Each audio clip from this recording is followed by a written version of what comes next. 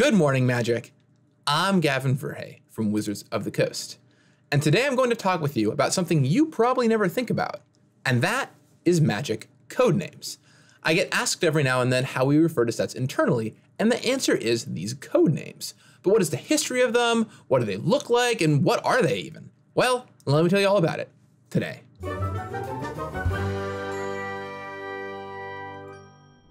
In the beginning, Magic sets didn't have codenames. You had, of course, the first set, what we call Alpha now, which who knows if there were even going to be more Magic sets at the time, so it didn't have a codename.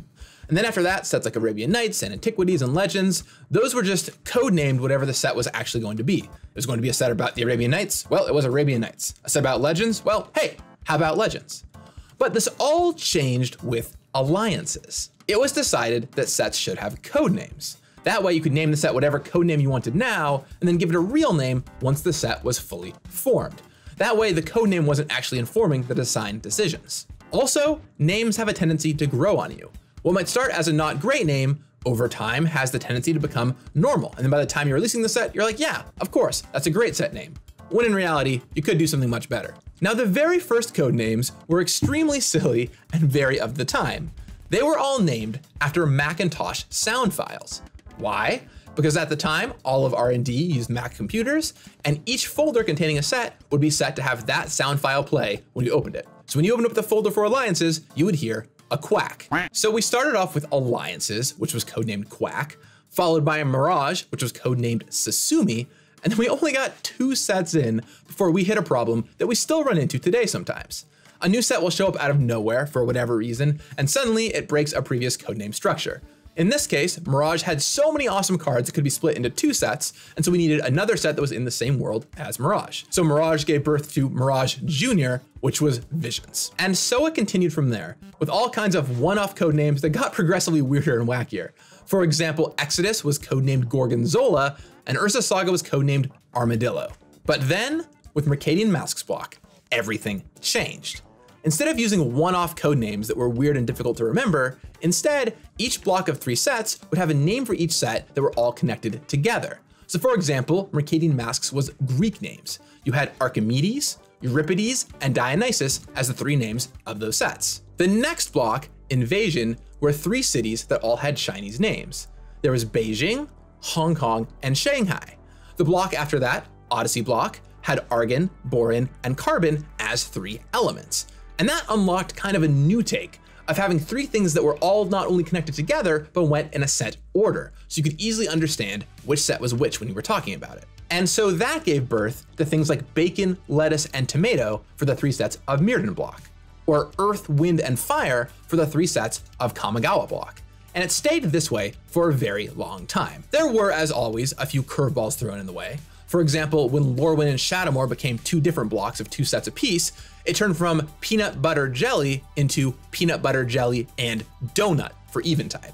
The first block I got to work on at Wizards was Hook, Line, and Sinker block, which was Return to Ravnica.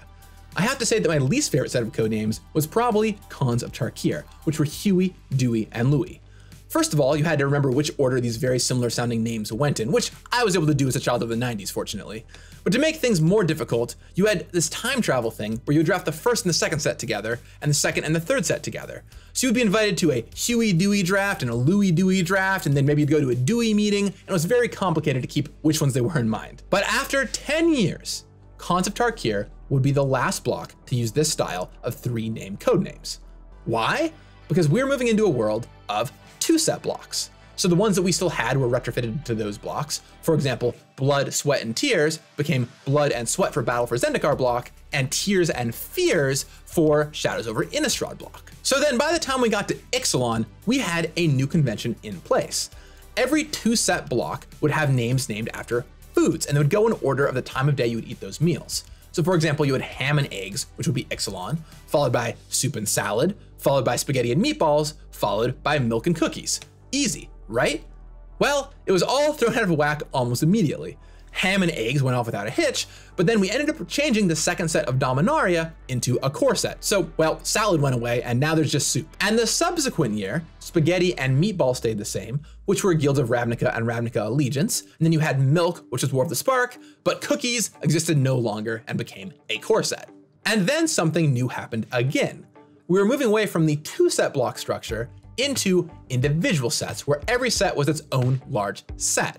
And this meant we would need a whole new naming structure. So Mark Rosewater took the task of figuring out what this naming convention could be, and it had a few requirements. It needed to be easy to remember, they needed to be related, and there should be a lot of them, so we could kind of go for a very long time. And he came back with something that worked out great: sports. So starting with Throne of Eldraine, every standard set is the name of a sport, and they go in alphabetical order. So for example, Throne of Eldraine was archery, Theros was baseball, Ikoria was cricket, Zendikar was diving, Kaldheim was equestrian, and now that brings us to today with Strixhaven, which was fencing. But what about ancillary sets, you might ask? What about the battle bonds and conspiracies and commander legends of the world? Well, that's pretty straightforward. They're just given the code name that the architect decides to give them. Often what's in a good code name is something that will make sure that it's obfuscated, so if you say it, it isn't immediately clear what it is, but has enough of a hint of the thing in it that it makes sense, that if you are on the inside and you hear it, you kind of understand what's going on.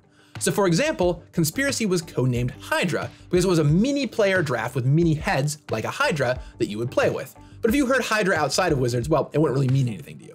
I will say though, that was not a great code name because at the same time, we ended up working on the Theros Hydra challenge deck, which was very confusing, but that's a story for another time. In fact, if you want, let's play a little game. I'm going to show you a list of code names in alphabetical order. I'm also going to show you a list of sets in alphabetical order. Can you guess which code name goes with which set? Ready and go.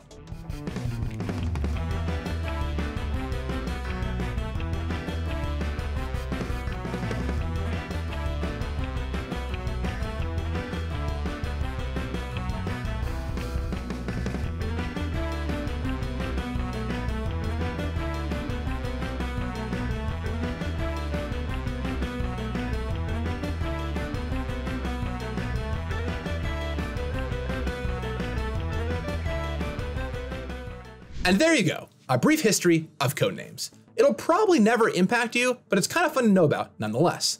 Do you have any questions about codenames or one that you're wondering about? Let me know in the comments down below. I'll talk with you again on Wednesday. And in the meantime, may you have a lot of fun naming your stuff. You got this. Another team that got an award this year, our Cinematics team, and they created the aptly named Cinematic Phoenix. The Cinematics team is behind our incredible trailers, and if you were following in 2019, you would have seen both our War of the Spark trailer and our Throne of Eldraine trailer, which had more eyes on them than ever before, and even people who weren't playing Magic were watching.